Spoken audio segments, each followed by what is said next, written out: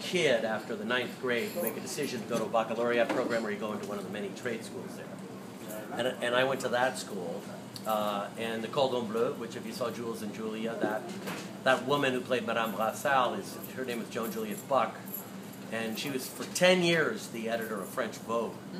And she just quit one day and freaked everybody out. Everybody said, "You must have been fired. What happened?" No, I want to be an actress. So she's on to a big acting career, and that was her big start. And went to the Académie du Vin. I don't know if you ever saw the movie Bottle Shock. Bottle Shock was a cool little sort of mini movie, independent movie about a guy named Stephen Spurrier, an Englishman who came over to Napa Valley in the 70s and discovered that he wanted to do a little test. And he bought a Chardonnay and he bought a Cabernet and he took it back to France. He did big blind tasting against the Bordeaux Reds and the Burgundy Whites.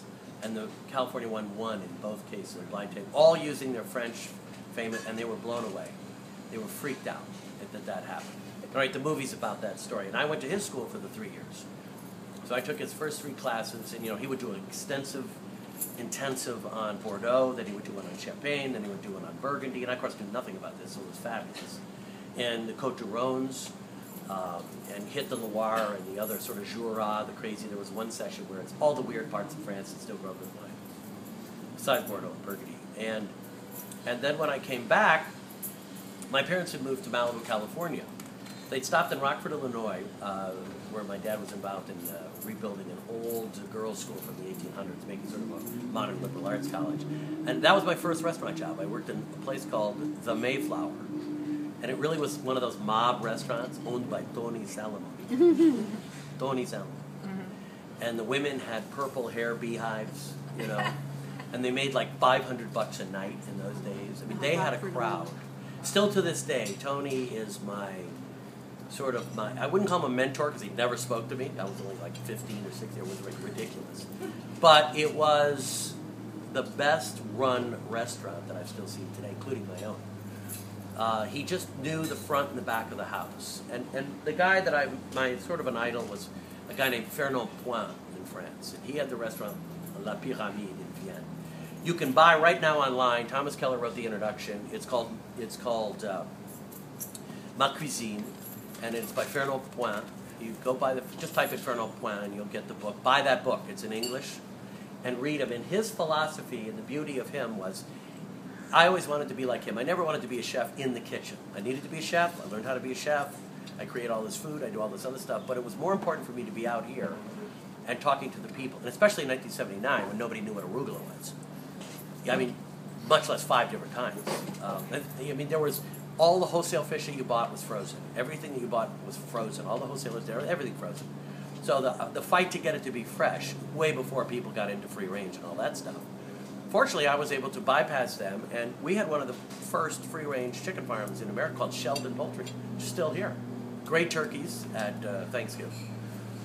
Anyway, so we came here. I began the process in Christmas of 75. So starting in 76, I met Lois Dwan, who was the food critic of the LA Times. And I said to her, Harry, who knows the most in the professionals about food and wine?